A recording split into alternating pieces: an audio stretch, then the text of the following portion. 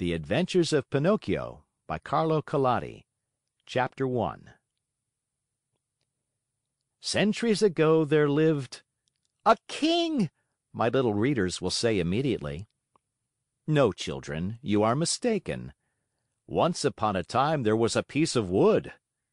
It was not an expensive piece of wood. Far from it. Just a common block of firewood, one of those thick, solid logs that are put on the fire in winter to make cold rooms cozy and warm.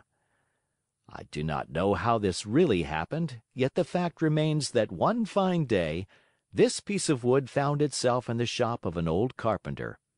His real name was Mastro Antonio, but everyone called him Mastro Cherry, for the tip of his nose was so round and red and shiny that it looked like a ripe cherry.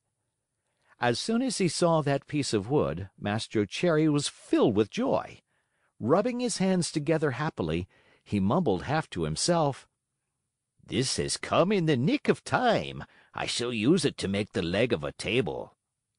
He grasped the hatchet quickly to peel off the bark and shape the wood.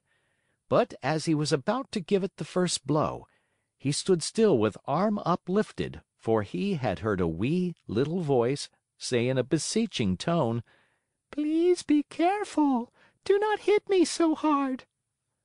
What a look of surprise shone on Mastro Cherry's face! His funny face became still funnier.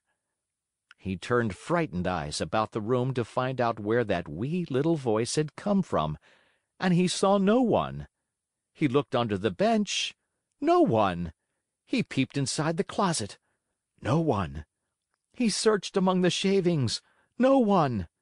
He opened the door to look up and down the street, and still no one. "Oh, I see," he then said, laughing and scratching his wig. "It can easily be seen I only thought I heard the tiny voice say the words. Well, well, to work once more." He struck a most solemn blow upon the piece of wood. "Oh, oh, you hurt!" cried the same faraway little voice. Mastro Cherry grew dumb, his eyes popped out of his head, his mouth opened wide, and his tongue hung down on his chin. As soon as he regained the use of his senses, he said, trembling and stuttering from fright, "Where did that voice come from, when there is no one around? Might it be that this piece of wood has learned to weep and cry like a child? I can hardly believe it.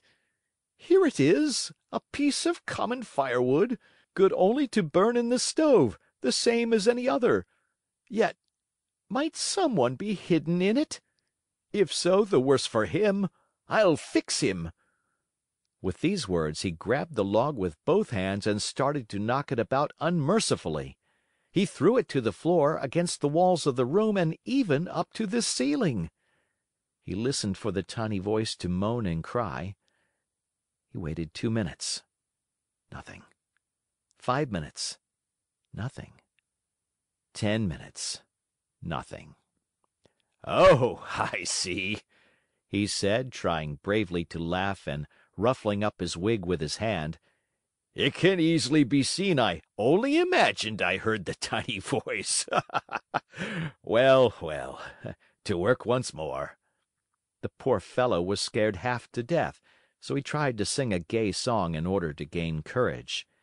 He set aside the hatchet and picked up the plane to make the wood smooth and even, but as he drew it to and fro, he heard the same tiny voice.